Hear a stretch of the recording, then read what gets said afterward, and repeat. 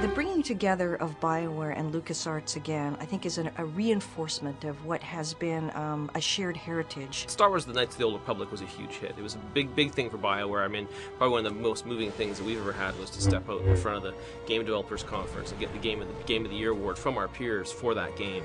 And unlike Knights of the Old Republic 1 and Knights of the Old Republic 2, this will take you to a place that's deeper and broader and introduce you to more characters than any of the other games ever created by both LucasArts and BioWare.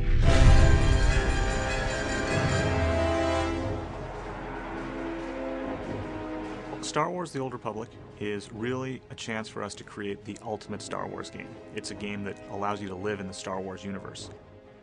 We've wanted to build a massively multiplayer game at BioWare for probably over a decade now, and of course our experience working with LucasArts on the Knights of the Old Republic franchise is a natural combination. It's something, we think is just a perfect fusion to build an MMO in the Star Wars Knights of the Old Republic space.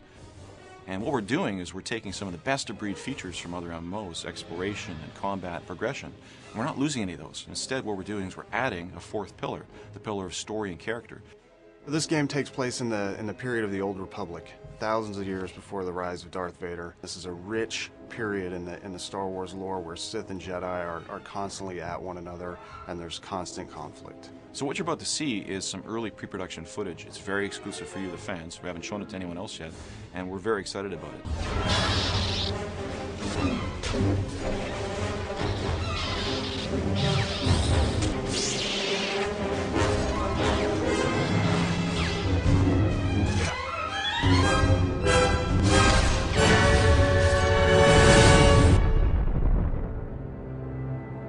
The MMO industry in general has been trying to solve story in our games for a long time. And I think with Tor, what we're doing is we're putting story at the forefront of your experience, where every one of your decisions is impactful to your end goal and your character progression. And part of the story thing that's very interesting from our perspective is adding choice.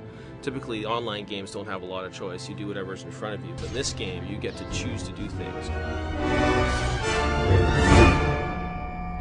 A huge dramatic choice comes up. You're sitting there looking at it and realizing you can't save it and reload it and say, hey, I wonder what would have happened the other direction.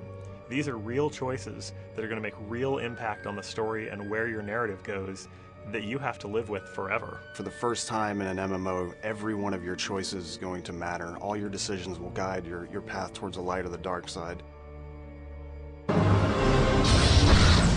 Companion characters have always been a huge part of BioWare games, and they're also a big part of the Star Wars mythos. And so we felt that they were going to be very important to our game.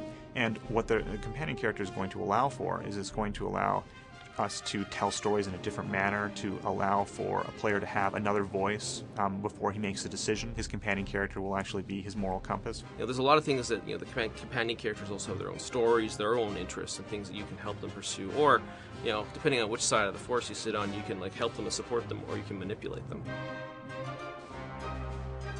Rather than approach the game Star Wars: The Old Republic from a harsh realism perspective, we wanted to create what we call stylized realism. We went with stylized realism because we kind of want to have a timeless quality to our art. We wanted to essentially be something that could fit into any era. We also wanted to be very heroic. We didn't want to look like anything else that was out there. It was a time where the next-gen games were all hitting, and as great as they look, they all start to look alike because they all look like reality. So it was really about choosing something that was going to be our own.